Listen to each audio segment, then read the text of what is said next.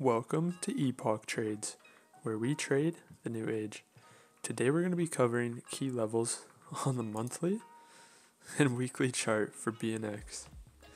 So, if it's clear to see, there's not a lot of price action for us to chart here, but we're going to do our best. So, key level criteria, we look for swing highs, swing lows, multiple rejections, acted as support and resistance, drastic moves away, obvious to spot, and recently formed.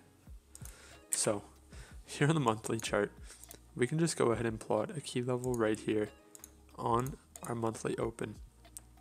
Now, if we go ahead and hop to the weekly, there isn't much more we can plot. So, we're going to go ahead and hop down to the daily. Now, here on the daily, we can see more price action. We can go ahead and plot a key level here, as this is where we've seen a reaction acting as support, and his price broke down. The next level of support we've seen here from the screen candle, and his price broke down again.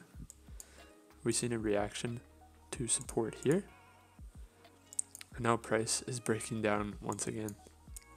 So, based on this chart, not a lot of price action we can go ahead and plot, so we had to jump down to the daily, but these are all the key levels. So if price decides to reverse from this level, we can expect reactions from these key levels here. So if you guys enjoyed this quick video, go ahead and hit that like button and subscribe for more videos like this.